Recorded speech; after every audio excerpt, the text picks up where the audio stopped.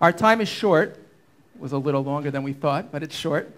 And I want to get right to the panelists. Just a few words of introduction.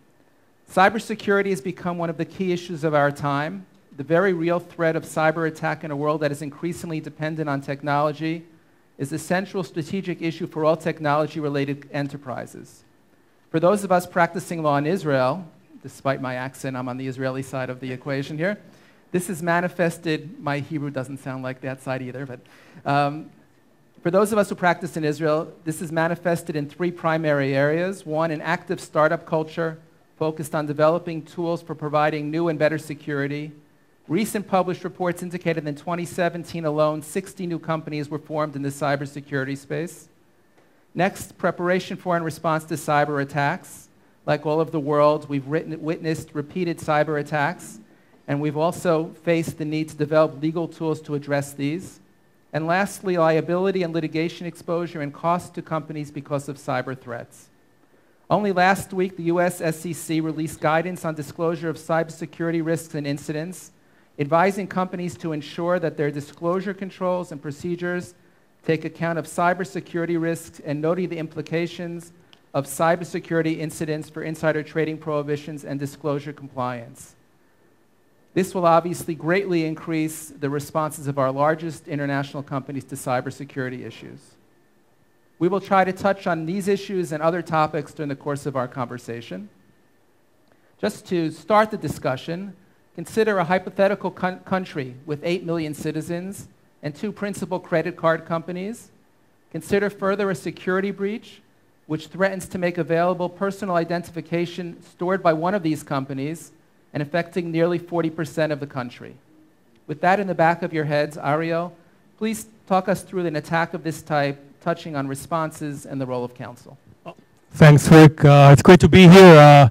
Just a quick word to the entire team at Robus, to Tamar, to Zohar. Well done. What an amazing, amazing conference. We're all very proud to be here with you. Well done. And thank you for putting me in the best panel today. I'm really proud to be with these guys. So let's get right to it. Cyber attacks, they're not going anywhere. It's basic statistics when you see the incredible increase in the amount of cyber attacks. We've just heard 2 weeks ago in the Munich Defense Conference, the global damage, financial damage caused by cyber attacks arrived this year to $1 trillion. The world is becoming more and more connected, and human nature is not changing. So everything that stands behind cyber attacks, like greed, extortion, terrorism, the will to destabilize a country, maybe rig an election, all of these wonderful desires that existed in human nature for so many years, well, they're not going anywhere. And that means that we're going to continue and live and be even greaterly exposed to the risks of cyber attacks. Now, what I'd like to do, I'd like to put aside all the politically motivated cyber attacks and focus on what is today the mainstream cyber attack, which is theft of information. That's basically statistically where you see the most of it. In terms of numbers, the US, of course, leads by far compared to the rest of the world. But in Europe, the main countries that are the leaders in terms of attacks, rather being victims, are the UK, Germany, Spain, Belgium. Now, everybody speaks about prevention, but we as lawyers would be usually required to face the containment rather than the prevention. And when you look at the first step on a cyber attack, it's actually knowing when you've been attacked. And that sounds very banal to all of us, but honestly, if you look at the statistics, the average dwell time, and dwell is the word that's used in the jargon of cybersecurity attacks, that takes for a corporation to actually realize that it's been attacked. Can anybody make a guess? Nimrod, you're not allowed to answer that. I know you know the answer. No, it's 146 days. That's the global average.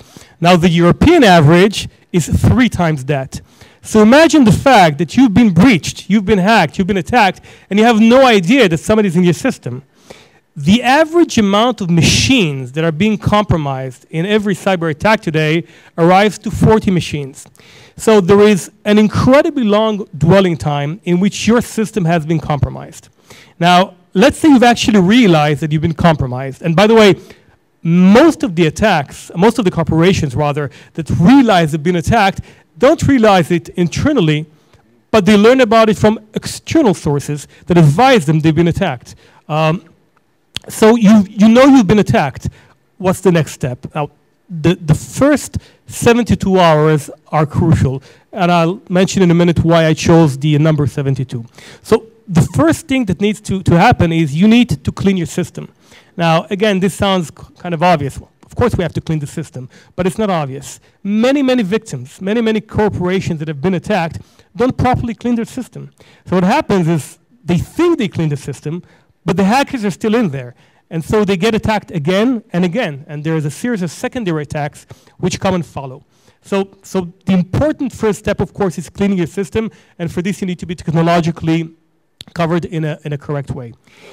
And then comes of course, the very painful moment of notifications and disclosure. Now, that's a very tricky part. And in a few minutes, the other moderators will reflect about it, because when you actually want to notify, you have to notify.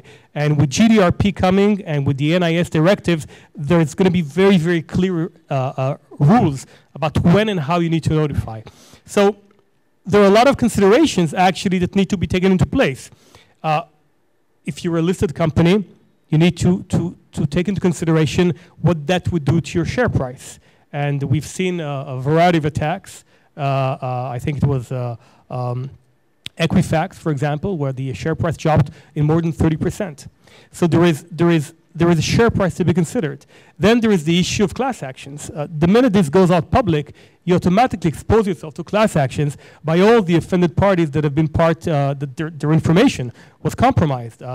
In the case of Yahoo, they've been subject to 43 class actions worldwide, which is incredible. And then you need to, of course, consider how do you manage the settlement agreements you want to actually arrive to with all the offended parties so you can actually avoid, hopefully, those class actions. Equifax actually did that, and they maintained, of course, confidential agreements with all of them. Then, of course, there is the issue of the hackers. What do you do with the hackers? Do you pay the ransom? Do you not pay the ransom? Well, what many corporations do today in order to make the ransom appeasement appear more aesthetic, rather, is they retain the services of these hackers as consultants. So basically, they didn't really yield to a ransom request now. What they did is they retained those hackers to test the system and to show them how they could make it better. And that also happens. Now, once those notifications have been made, and once the world knows that you've been attacked, and by the way, if you look at the Uber attack, it took them almost a year to disclose to the market. It took them a couple of months to realize they were attacked, and then it took them a year to actually respond and disclose it to the market, which is a long period. So once that happens, the next step you need to do is you need to seriously make a management shakedown, because you need to look at your IT management, you need to look at your policies, you need to investigate internally what happened, you need to work with law enforcement in order to cooperate and investigate the attack to the end. You need to many times create joint efforts with task forces. In the Unicredit attack, Unicredit and a bunch of other European banks created a task force among banks to cooperate and find a way. In the event of WannaCry, for example, Microsoft immediately published a bunch of patchworks to their software in order to close the breaches. So all of these events happen in a very short period of time, and you need to be ready with a plan to confront them, because as I've mentioned, the regulation today is going in a direction that your notification requirements cannot be unduly delayed. GDPR speaks about 72 hours in certain cases. NIS speaks about avoiding undue delays. And that brings me to the last piece of words, and then I'm going to pass everything to my colleagues. We as lawyers, what kind of products can we extract from this sequence? Now, there's a bunch of products. It's a long list. I want to focus on 4 items that, in my opinion, are the most important ones for lawyers in the spectrum of these attacks. First one concerns fiduciary duty of directors. The fact is that today, if a board of directors of a company does not assess their cyber risk and take proper action in order to defend and protect their corporation from that risk in a reasonable way, in a way that is proportional to the risk. And proportionality to the risk is the criteria we see today in the European language of the various directives. Then they would be in risk of legal action. That's one. Two, compliance. I mean, there's a mountain of compliance requirements, and you need to be very well prepared for it. Three, you need to prepare a plan for those immediate days from the moment in which you've been attacked to know exactly what to do. So in a crisis mode, you open a checklist and you run through it because there's sometimes no time to think. And fourth, which is very, very important, and we're going to hear more about it in a minute, is insurance coverage. The risk, the costs, the expenses are gigantic, are of a proportion that cannot be always quantified in advance because you really don't know how severe the attack would be. So insurance coverage is going to be very important. Thanks. Okay, thank you, Ariel. I think, Clarissa, you can pick up then on some of the points, especially the ending points. I think, what do we need to do to mitigate risk? We know that there's these risks out there. What are the kinds of steps people should be taking, and what are lawyers able to assist on? So just to add one point to Ariel's before I move on to mitigating things is privilege. For those of us who come from a common law system, if you can use lawyers to instruct your experts, to instruct any third parties, you can, in contemplation of litigation and structuring things around those concerns, the class actions, etc., you can protect the information that you're getting so that you can create your report from your external people to come and look at your computer system that tells you it's woefully unprotected is not available to your shareholders. And what you do get is probably a report that says things in a slightly, let's say, a more careful way. But using privilege, thinking about privilege, that's where we as lawyers can really make a difference to the outcome of eventual litigation. I think I'd just add on that. I mean, we Israeli lawyers tend to have developed a little bit of a hard shell about privilege because in Israel it's a less developed concept than it is, let's say, in the UK or in the US. I think when it comes to cybersecurity, because we're working in an international environment and we're really exposed, you could be exposed to litigation in many different environments, I think we need to learn better how to protect our privilege. So moving on, how to mitigate, what should you be thinking about? I think every business, and by business I include law firms, thinking about the very high-profile DLA attack, should be mapping out what cyber threats apply to them and put in place a risk management regime. That includes considering, does one of your current insurance plan perhaps protect you? Do you need specialized insurance? What do you need to think about in terms of who's got access to your systems? How are your systems being run? My second number 2 point is information security. Patch.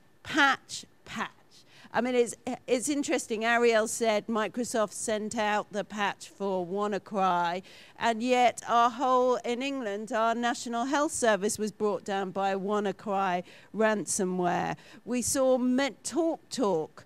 A very high-profile attack was to do with a subsidiary that didn't patch. So a lot of these threats can be protected by having really good information security systems.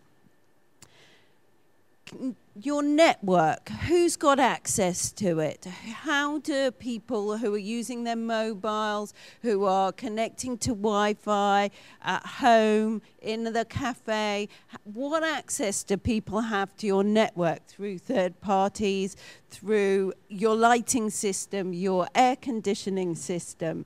And thinking about, can it be separated into parts, keeping parts that if you are attacked, you can separate and close down different parts of your network. Managing user privileges. We all know the WikiLeaks was caused by someone who used user privileges from before that he no longer should have had access to, that gave him access to classified information. So who's got access to what? When people leave, are you shutting down their privileges? Do people have the right privileges, or are you giving people too much access? Number 5, user education and awareness. We all know that we are the weakest link. So, what education have you got in place? I hear the latest phishing one is to send CVs.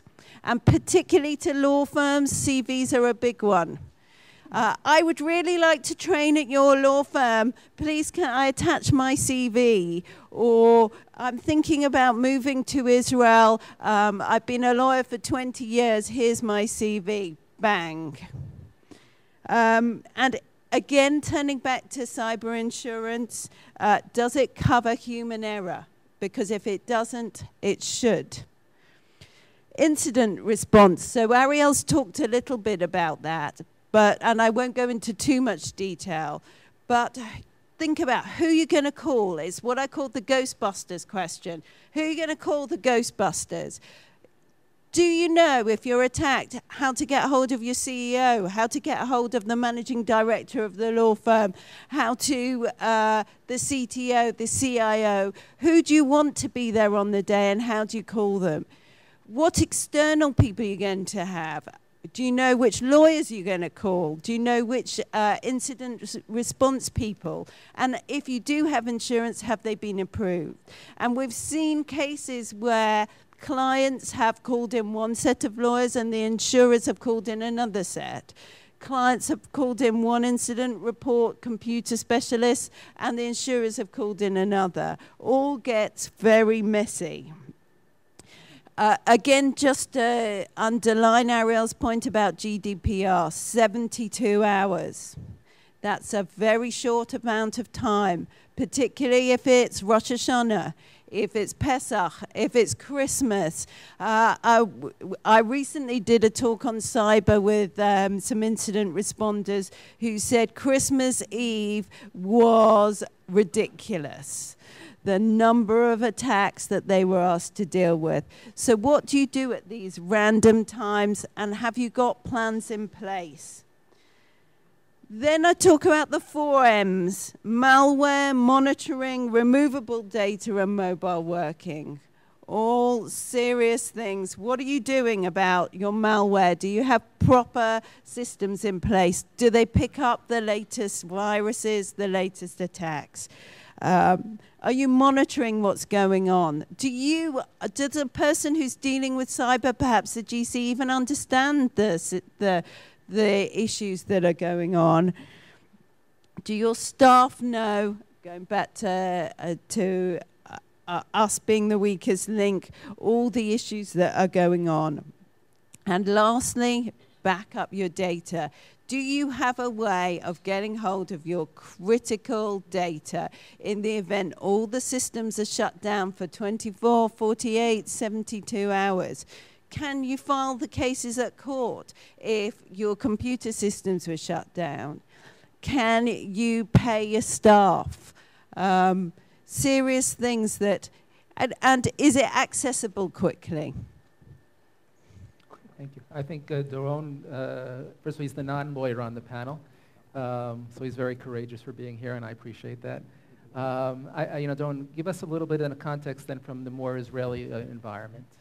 Yeah, I will. I just want to, one remark to complete what Clarissa said about DRP BCP, disaster recovery or business continuity plans. Where do you have those plans? Where do you keep them? And who does what? Do you have a list of responsibilities? For example, the Twin Towers, September 11. Number 1 in the organization injured. Number 2 was abroad, unreachable. Do anybody here knows who's number 3 in the organization? When? How? Do you drill it? Etc. etc. So I want to share you a bit of statistics about Israel and globally. According to the Interpol, 10,000 cyber attacks per minute on Israel. According to Symantec survey, 24 countries, 20,000 internet users, every 1 second, 14 people globally are cyber attacked. More than 1 million per day or 430 million per year. Surface chance for online attack is 1 per 2.27. Just to compare, airplane accident, 1 to 11 million, or road accident with death, 1 to 6,000. And cybercrime cost per year, more than $400 billion. So, according to this survey, they said the time period for you to deal with cybersecurity problem is an average of 10 days. And the treatment is going with the regulators, info update, working with credit card companies, et cetera, et cetera. 39% of attendees reported this was the biggest harassment of their lives. Only 21% reported this to the police. They don't have to, but they did. 54% damage from combined attacks, like malware and viruses and whatever. 10%, I think it's much higher now than the survey, experienced smartphone attacks, like including smishing. Smishing is a SMS or text message phishing, password hacking. And I will read this one slowly, and I cannot explain it, but according to the statistics, those who have been cyber attacked have twice chance to encounter physical crime, like robbery or whatever. The survey does not mention the reason. So, about the credit card case and ID theft in Israel. So, the first one was, well, the first documented one was in 2012 in Israel. The Saudi hacker, 80 Israeli sites were hacked, 10,000 details stolen, 14,000 credit cards details, and other were citizens' ID and other personal data. Just 5 years before that, 2007, Albert Gonzalez hacked into large stores, chain systems in the United States, TJ Maxx, etc., and 41 million credit cards details were stolen. So there are, I would say that there are 4 players or 4 aspects of this thing. There's the credit card companies, financial sector. The other is the businesses, which we care about, the consumers, of course, and then the governmental sector, which was in Israel, I would say, until 2012, the missing link. I would say that the CCC, the credit card companies, financial sector, know how to protect themselves generally. From my point of view as a customer, I would say it's their responsibility. So they check the transaction prior to approval, but listen to this. Financial sector is preferred by economic crime. Cybercrime is the second common economic crime, and third of the financial sector employees receive no training in cybersecurity, according to the businesses. They have statistics in the credit card company, I would call them the CCC. 80% of businesses that have leaked credit card data have ceased to exist within a year. 75% of the customers said they would not come back to a business that experienced credit card leak. And encryption of credit card data or other data on average is 15 times cheaper than leaks expenses. So if your client as a business or you as a business selling a product or service through internet, your duty is to make sure your site is secured. Because in the case of the credit card companies, or what happened in Israel, it wasn't, hacked to the credit card sites. It was hacked, they were hacking to the businesses' websites. So morally, business, economically, and legally, you have to do your risk management and do not store or ask for unnecessary data. For example, the ID. In the Knesset, they have the Science and Technology and Computer Committee. and they are trying to look into have the ID as a very well. It's very sensitive information. Why? Because credit card number I can change from today to until tomorrow, no problem. But I cannot legally change my ID if I'm not a state witness or turned state evidence, whatever.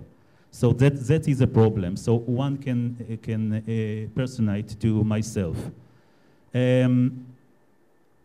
I would say, from a consumer point of view, the word which we must use is awareness, because if we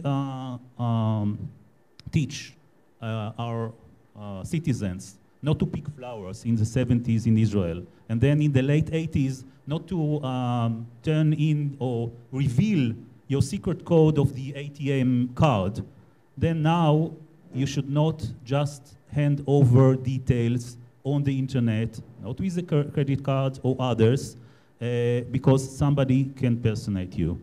I tried it. The credit card companies in Israel do not require an ID number when you use the credit card, but a week after this session, the committee meeting in the Knesset, I was ordering pizza. And she asked for my credit card. No problem, I can change it tomorrow. It's no problem. Then she asked me for ID. I said, no, you don't need this detail. But the gas station asks for it every time. The Yeah, filling station asks for it every time. Gas station is another thing, and governmental ministries are another thing. But for businesses, they don't need this detail. And I said, no. She said, why? I said, you don't need it. Credit card company said that you don't need it. She said, okay, I will try to complete the transaction in the computer without the ID. Do you think she succeeded? Yes, she did. She did. And from that day on, I do not pass my ID number. So Okay, that's for now. Excellent. Nimrod, I mean, obviously, all of the risks that we're talking about, all the attacks we're talking about, cause companies to take various preemptive actions. So I was wondering if you could address the preemptive actions, decoys, honeypots, and the like, and any other area related to that kind of a preemptive or protective activity. Sure. I think it's important to say, you know, we are in a legal conference, and as lawyers, we sometimes tend to believe that the center of every activity is around lawyers. So to be honest, most of the companies I know, the last thing they care is about the lawyers when they have their cyber incident. And the last thing they care when they do cybersecurity is about the lawyers. To be honest, you are brought to the room only when there's catastrophe, and there's no other way but to actually call the lawyers. So when we are asked to the room, I realized that catastrophe already happened, incident is already occurring, and we need to notify someone.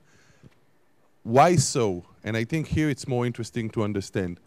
We do have a failing architecture currently of cybersecurity that leads to the point that, and sorry if I have a different opinion, it's not about education. We like that. It's not about whether users kind of like are more aware of cybersecurity.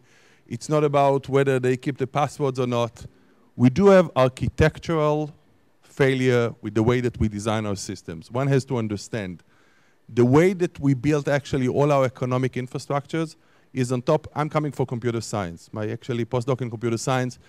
We built a society, an economic kind of like functioning system on top of technology architecture which was not designed, not for trust, not for actually for authentication, and certainly not for confidentiality. The three elements that we care most about in security, which is actually availability, confidentiality, and integrity, these are three elements which were not part of the design prospect of the internet. A magic happened. No one could have ever imagined in the 1990s that we'll be building our social, economic, business, community interactions on top of this failing architecture. And just to understand, by design, it's a failing architecture. To be honest, to spy on everyone or to steal data, it's by design enabled in the system. Why so? Because by design, the way we design a system that you can impersonate in the protocol or can actually inject any node into the protocol and build it without any need, not for trust, not for authentication, and not for any permissioning. So by design, both stealing the data, impersonating, hacking into systems, just by design. That's the way we design the protocols. So we are living with a situation that later we come to it and we say, hey, I had a cyber incident. I invite any one of you to visit one day, actually a cyber operations center. Not sitting in the law firm, but visiting a cyber operations center.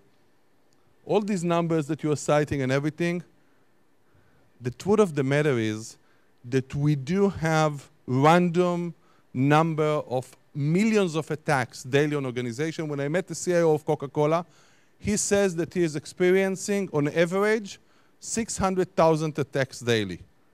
Are these serious attacks? No. Are these something in an incident that you need to call your lawyer? Not really. It's the fact that by design we know that there are many attempts that seems to be actually malicious attacks that are recorded in the system. The incentive of all the security companies, let's assume that you buy a security company, it says, actually, in the last year I didn't find any incident. Would you ever buy their product again? Certainly not. So all of them have by actually incentive to design the system to alert as many incidents as possible. So I'm sitting in the board of some cyber companies, and they says the problem with their clients that they don't really see what our system is doing. So actually we started creating alerts. Alerts for minor issues, for issues that you should check. We are bombarded with alerts. In the STEM of technology, we call it alert fatigue. Alert fatigue. And the truth of the matter, when we say you have to notify, you have to report an incident, most organizations are kind of happy with the situation that they have hundreds of thousands of alerts. Why so? Because you don't need to report anything. You don't have an incident, you have just alerts, you need to investigate them. Honestly, you don't have the tools to investigate so many of them, and no one wants to notify their clients. The situation that you actually know that you have an incident and you have to notify the clients, most of the time is because someone is actually extorting you or because something leaked. It's not because you experience a cyber incident. So let's be honest. It's not that the organization wants to know that they're under attack and they're lacking the tools. It's not that they really want to have these great policies that, please lawyers, develop policies for us so we'll be able to report our clients who understand we answered incidents. That's not the case. The truth of the matter, we know that we're under attack. We know that most of our critical assets are vulnerable by design. And most of the time, we try to live by the boundaries of the law.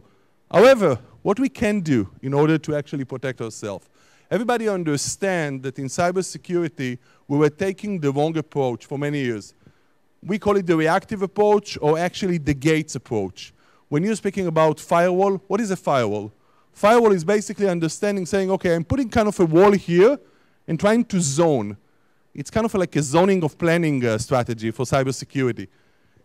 It could work 20 years back, which each organization has its own network and any own infrastructure, and they were isolated from each other. So we actually were secured by being isolated from each other.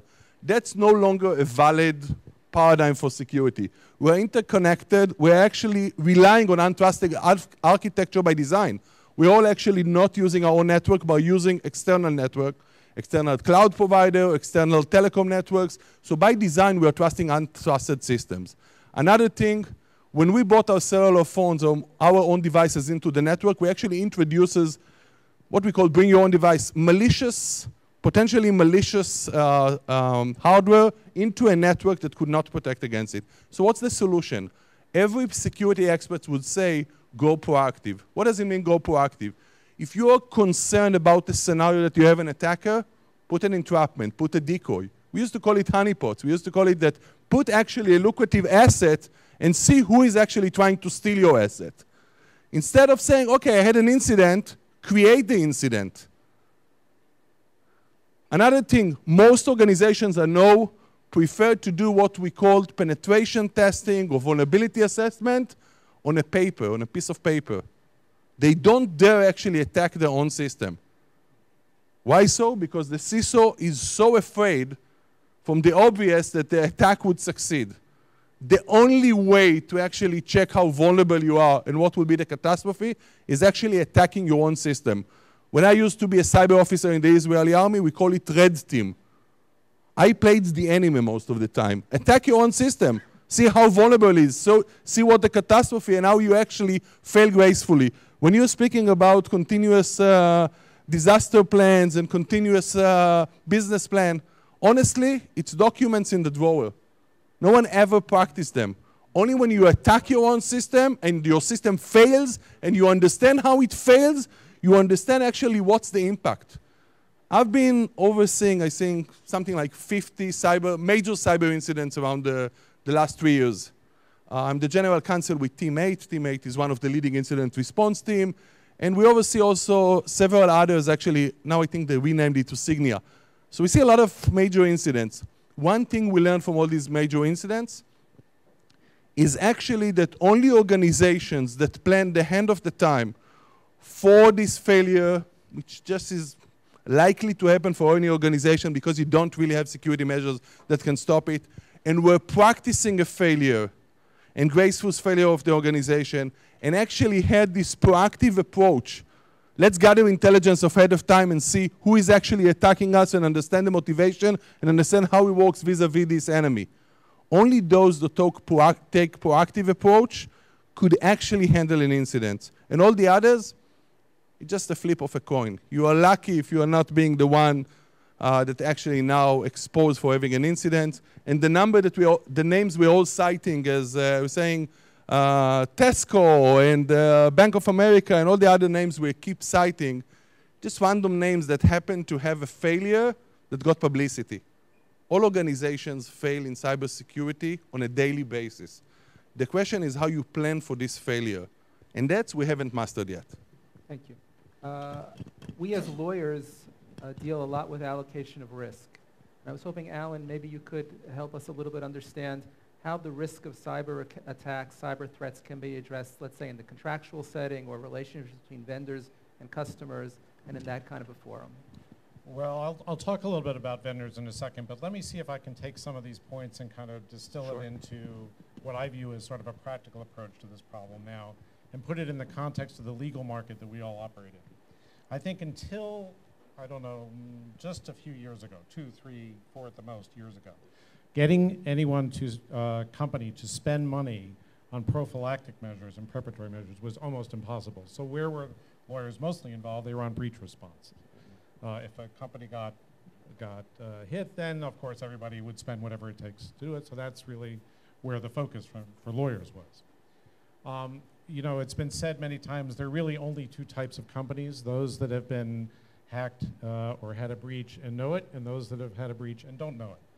I mean, every company eventually has it, but as people have become more sensitive to this, and it's been mentioned in terms of director worrying about liability now, in terms of, you know, the new changes in the various regulatory regimes, most recently GDPR, which is driving a lot of change in that. All of a sudden, in just the last couple of years, there's a sensitivity to the need to prepare, but many companies have been doing nothing for years and years and years. And so the question is, how can we help and how do we come involved? In our experience, this point that Clarissa raised earlier about privilege cannot be overemphasized.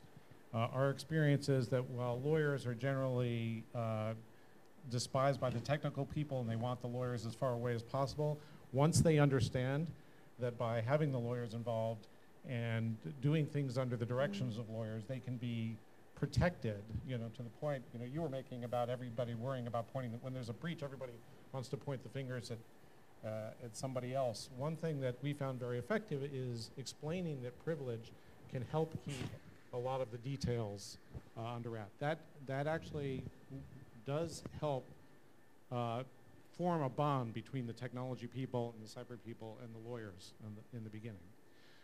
And then many of the threats that companies face, they're not just financial. They are financial and they can be significant, but there's reputational threats. There are also government and regulatory oversight and, you know, consent orders from some regulatory authorities and things like that. These are big impediments that create competitive disadvantages for business. you know, GDPR, the new European regulation coming into effect in May, is scaring everybody because it allows for potential penalties up to 4% of worldwide turnover, which is a very scary number for people. Do we actually think that they're going to be that large? In most cases, probably not. But what can be done to try to make sure that when you have to deal with a regulator, whether it's in the States or in Europe or a data protection authority in any other country, if you think about it, they're like, in some senses, any other prosecutorial entity, right? They have limited capabilities, limited staff. So how do they choose their enforcement actions? They choose things that are going to make an important statement, a statement they think is important to the marketplace. So a lot of the exercise is making yourself a less favorable target for an enforcement action. And everybody, I think, seems to focus, particularly now on GDPR, everybody's in a rush to figure out how do we be 100% compliant. Almost no company is going to be 100% compliant on May 25th. This is going to be an ongoing process. But creating a record that you've thought about it, that you've taken these things into account, that you've made the decisions to maximize what you can do with the resources you have available at any given time will go a long way toward dealing with regulators later on, because what they're looking for are cases where people haven't done that, and they're going to make a statement to the market with enforcement action. Just to emphasize that, we've seen that for a long time in fraud cases, and there's quite a famous case of a big bank that there was serious fraud by one of their employees and bribery, and they, when the enforcement action happened, they looked at the number of times the employees had been trained and the processes that were in place to prevent bribery and fraud, and the fine was minimal because the response was that they'd put in place enough to protect and to educate in place. And we're going to see more and more of that in this cyber environment. Maybe I'll add on that, just in the Israeli environment, clients tend to be very reluctant to invest in that kind of training and that kind of preparation. We see that in the FCPA context. We see it in insider trading context before that. I think, you know, for those of us that do practice here, I think there needs to be an education process, because the cybersecurity regulation exposure for Israeli companies is greater than in most other areas. I mean, we touch all the world. I think if we don't do that education process, we're going to be on the bad side of that equation. I think that, again, we are overemphasizing the regulatory aspect. To be honest, most of the organizations I spoke with care very little about regulatory exposure. With cyber incidents and with privacy, their concerns are, it's a PR concern, it's a reputation concern.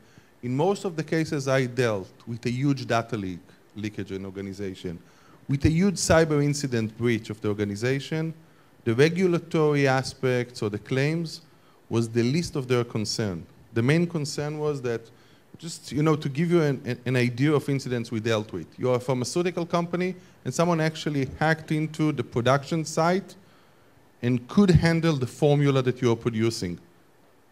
Regulatory liability is the least of their problem at that moment. You are a financial company, you're just about to go IPO and you have 20,000 actually clients with all their financial records that now actually you have a ransomware attack, someone extorting you, that actually took your data. You're concerned about it being notified, about PR, about the lifetime value of your clients, about migration to competitors. I think that if we're overemphasizing either the fines in the GDPR or regulatory exposures or litigation, these are not the concerns. We as lawyers would need to be aligned with what actually the clients care about most. And I think even with the SEC that you said... Let's talk about the SEC, because in the FCPA context, at least, the SEC involvement changed the whole equilibrium there. Yeah, and I would say I think times are changing, too. I mean, that is, what you've said is clearly historically been true. But I think that that is changing now, and people are realizing that the same things that protect you from in the regulatory environment can also be helpful in a PR context, basically, where you can demonstrate all the things you've done. Nobody is completely hack-proof at the end of the day. So there's different issues here. There's the technological solutions and barriers, but there's the risk mitigation, both financial and reputational. And the more you can demonstrate that you've done, the better positioned you are, I think, in all those fronts. And I do think that the regulatory piece of it, and I think GDPR has made a big difference here because of the very large potential fines, is changing people's point of view on how much they are worried about this. That's been our experience anyway.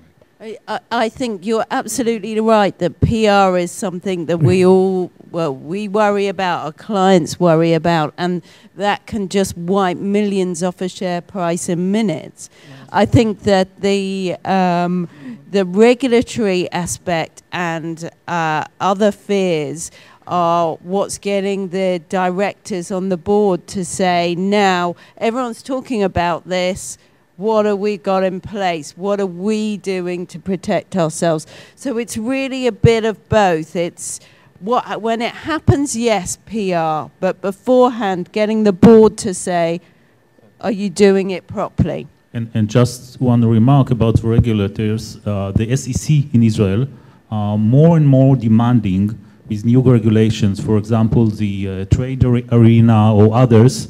In the regulations, new regulations, you need to when you want to achieve a license, then you need an auditor's opinion, which says that the IT systems and cyber, etc., are according to this ISO whatever or this other whatever standard, and it's you can rely on it. So without it, you don't get the license.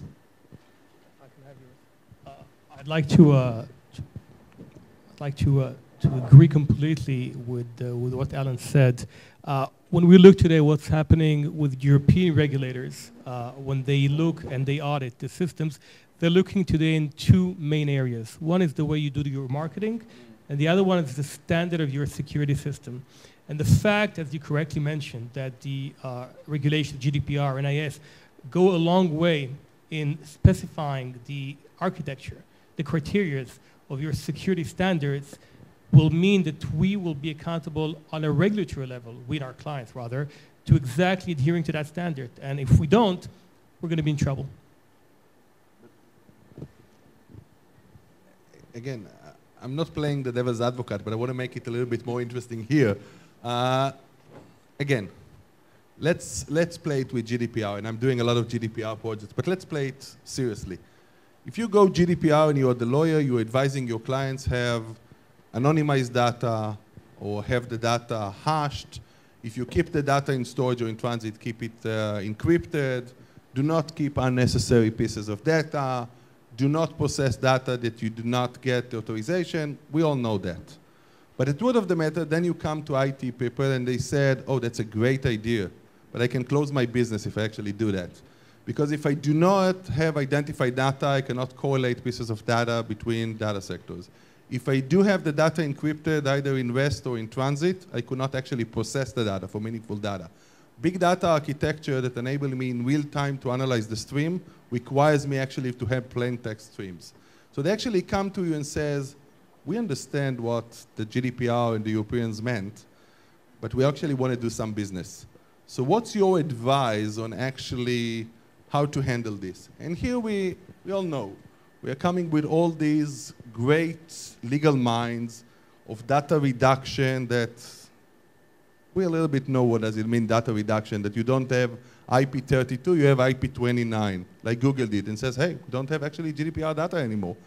Or you're doing actually data sets that seem not to be correlated with each other, but we have a statistical mechanisms to actually correlate them and making them identifiable.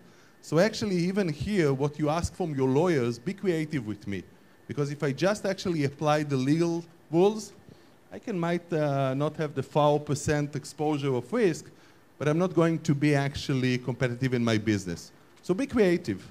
Do you have actually a technological or architectural solution for me that I could live finally with the GDPR but keep my business? And I think that's the challenge for lawyers now, to understand big data architecture, to understand how predictive modeling happening on large data sets can you actually analyze unidentified data? And I think here, if you look at Israel, by the way, you see interesting innovation. Look at Mediclone, for example, an interesting Israeli company that says, okay, we understand if we take health data and anonymize it or make it de-identifiable, we cannot operate with it. So they have actually statistical modeling to synthesize the data, so you can do any experiment you want or any clinical trial with the data while it's being GDPR or privacy protected. That's, I think, what our clients are asking from us. Be creative, understand our technology, don't go to GDPR clauses and cite them for us, but find solutions that are working with technology architectures. I think you're absolutely right. Again, business is the business of our clients, and you see so many times, I've been an in-house lawyer in both risk situations, and it's the biggest annoyance when you have lawyers saying, oh, you can't do this, you can't do that, or, oh, this is the biggest issue. And you say, well, actually, if I can't get this business to work, I can't pay your fees. There's no point in GDPR, there's no point in data, there's no point in cyber if we don't have a business in the first place. So absolutely, we've got to be creative. We've got to find ways where we can help our clients do business. Okay, I want to take this opportunity to thank the panel. Our time has run out. I also want to thank the organizers. I want to say if this conference had been held 20 years ago, I suspect there would be about 10 law firms from overseas, and I think it's an incredibly impressive turnout. Panelists, I'm sure, will be available for questions afterwards, and thank you very much.